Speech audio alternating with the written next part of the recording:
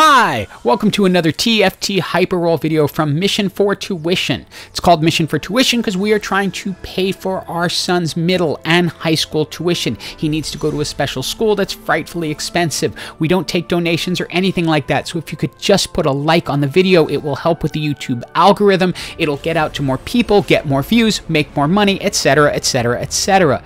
This video is going to be 5 more builds I think you should know to help in your climb to hyper.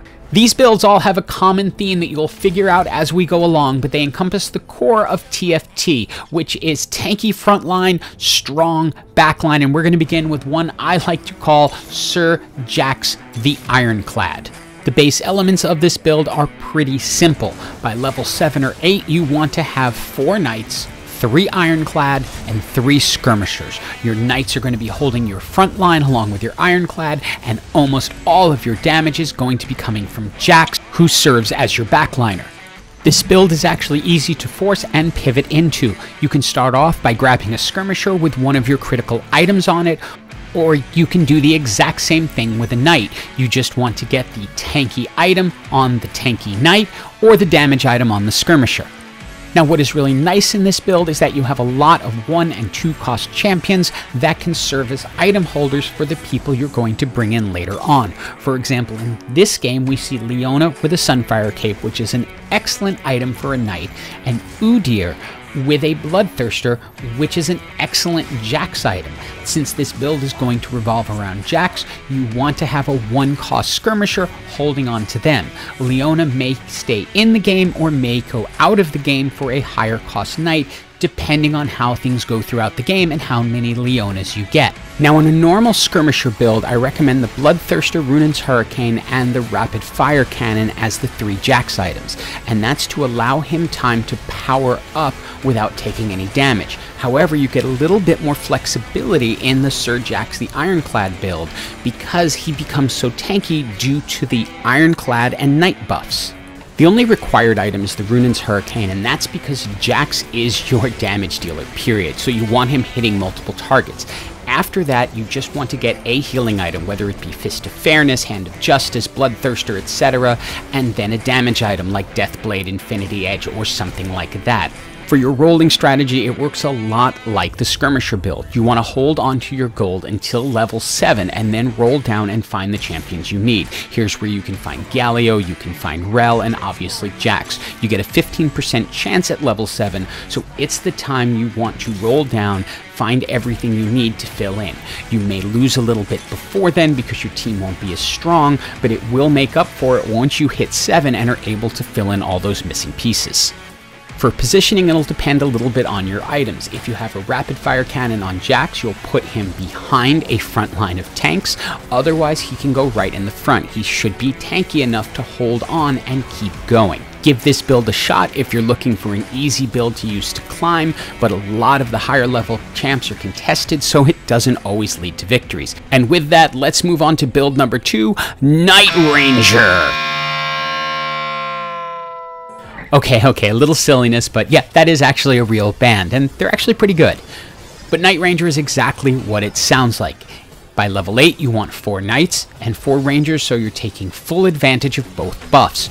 Your knights are going to be blocking as much damage as possible, and your rangers are going to be getting the maximum attack speed that you can have with 4 rangers, unless you happen to get lucky, get a tome of traits, and get additional rangers. You can try and force this build by picking up a ranger with a damage item or a knight with a tank item. That will get you started.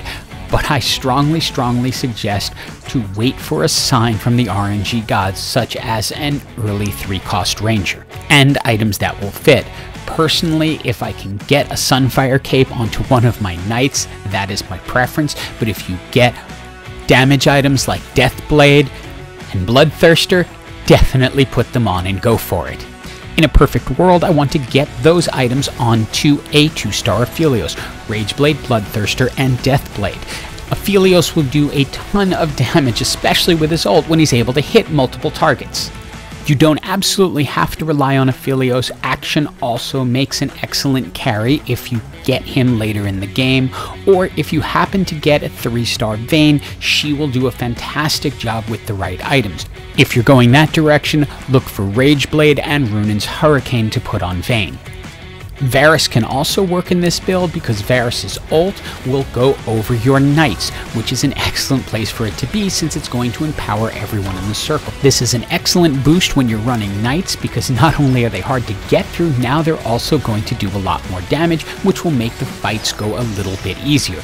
But you really need a 3-star Varus to pull this off. As far as positioning goes, I like to give my rangers as much protection as possible, but it depends strongly who I'm facing. If I'm against a redeemed team with Vel'Koz or a Karma and a Dawnbringer team that's going to hit a clump of characters, then I don't want to clump up, but otherwise it's good to keep them clumped because it keeps them safe. They have to go through the knights to get to the rangers, and the rangers are able to finish them off. Overall, for climbing, I found this a really effective build, but now it's time to move on to our next build, Night of the Living Dead. Okay, sorry for a little more silliness, but I think you now figured out the theme of today's video. I am using knights, and this build I actually credit to my dad, who gave me this idea to use knights with Abomination, and it showed to be really effective. In fact, more effective than my Knights Revenant build because it was more flexible and easier to get into since Knights are more readily available early in the game. In a perfect world, the RNG gods give you a clear sign and hand you a Nunu early on in the game, telling you, hey, it's time to go Abomination. If that happens, you just follow the same basic instructions as before. You want a healing item on Brand, you ultimately want to get the Runin's Hurricane on Callista, and you want a tanky item on Nunu, and then you're going to fill in everything else with Knights, because that is what is going to make the team a lot stronger. What I really like about this build is two things. Number one, it takes a long time for your zombie to pop out of the grave because it will not come out until 2 characters are down, and if you have 4 knights, they are going to be keeping your characters up for a while. Number two is that when the zombie pops, it is going to be getting the advantages of the knight buff, so it is going to be reducing the damage it's taking, and it makes it very strong. I also found this build to be very easy to pivot into.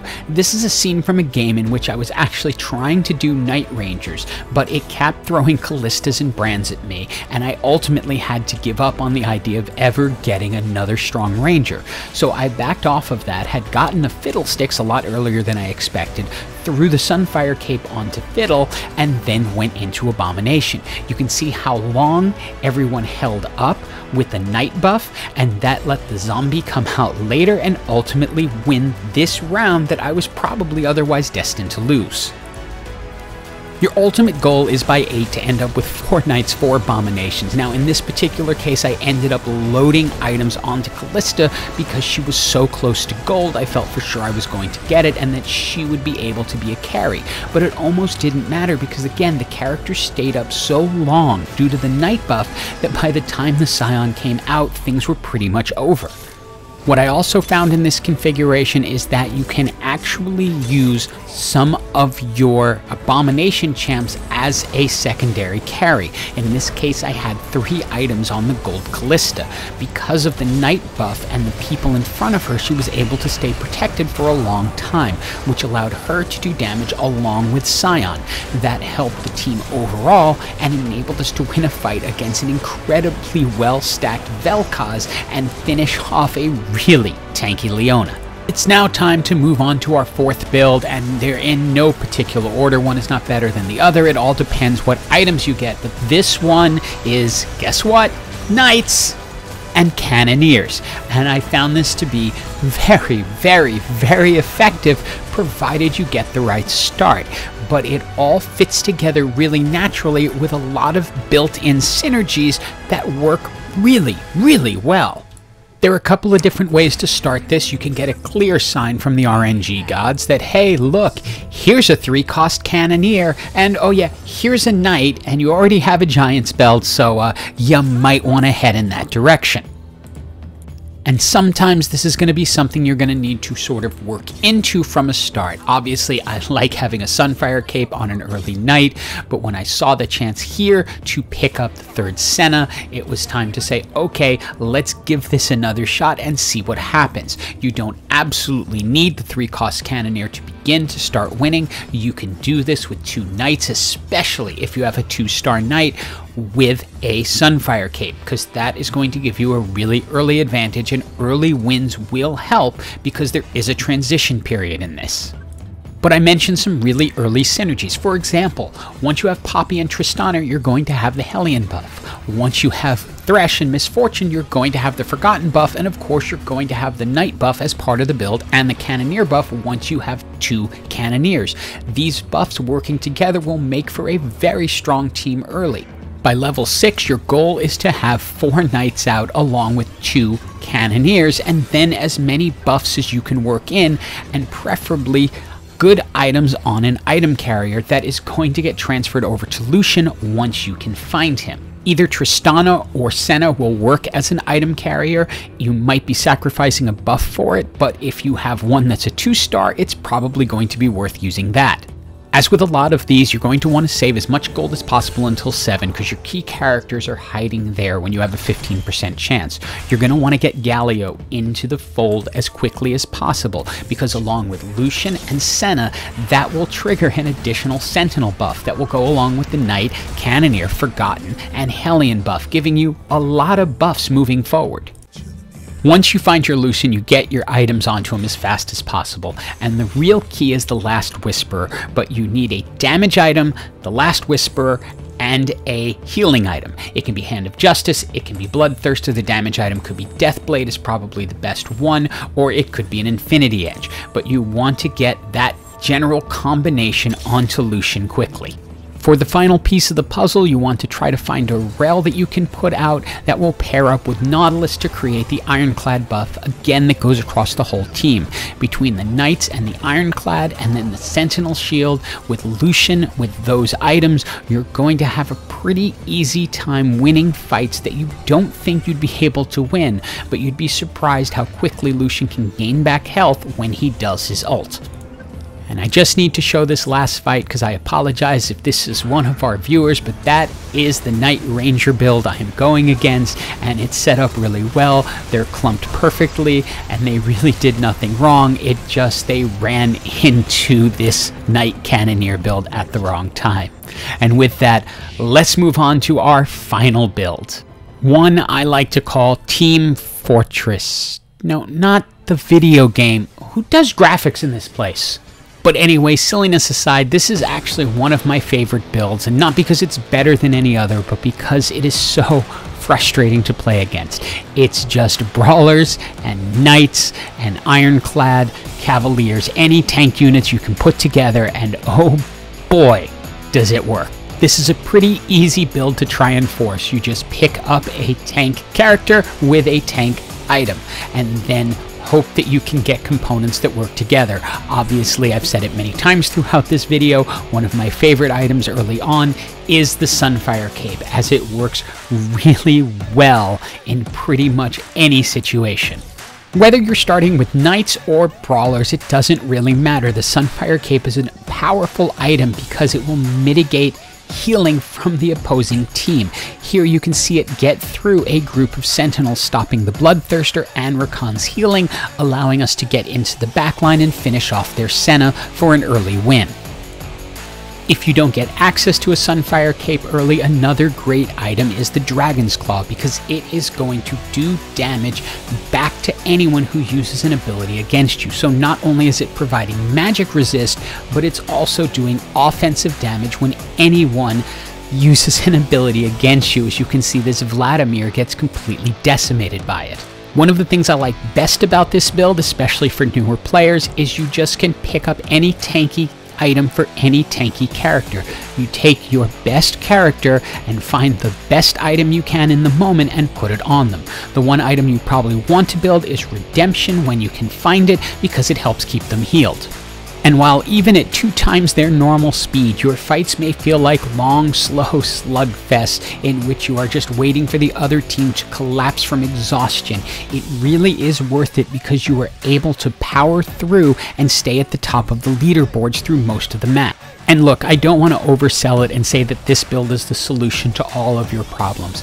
I did happen to give it to a couple of people who were struggling in some of the lower levels in Hyperroll, and it worked really well for them because of its simplicity and its flexibility. You just pick up knights, you pick up brawlers, and then you just put together tanky items over and over again.